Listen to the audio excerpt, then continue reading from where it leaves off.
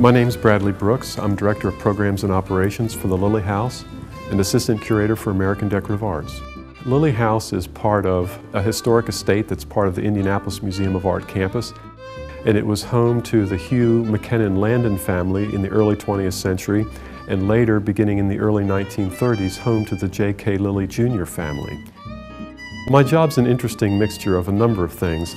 It's sort of part being an historian.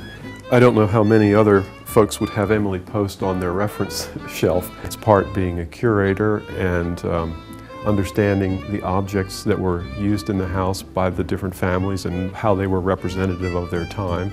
We're fortunate to have a volunteer who's willing to work to make faux food, as they say, and we're particularly thrilled with the ham and the salmon that's in the butler's pantry. The thing that I like best about the job is being able to share this house and its stories. We've got these wonderful orange trees in the loggia of the house at Christmas time. Plants like this could have been kept in the greenhouse when necessary, used outside when possible, brought inside for special times of the year, such as for Christmas decoration.